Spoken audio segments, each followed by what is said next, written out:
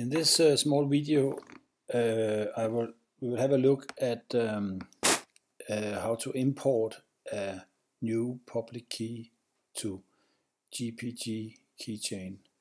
The version I'm using is version 1.2.1,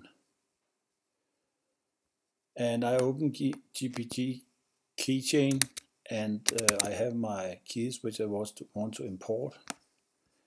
And I simply drag and drop the public key, into my keychain. And I get a result that one key was imported. Then the next one,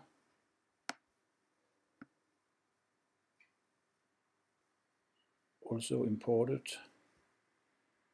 And this one,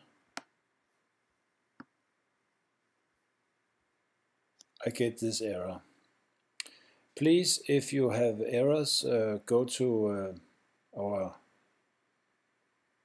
support website and upload an image of your error and the key with the errors.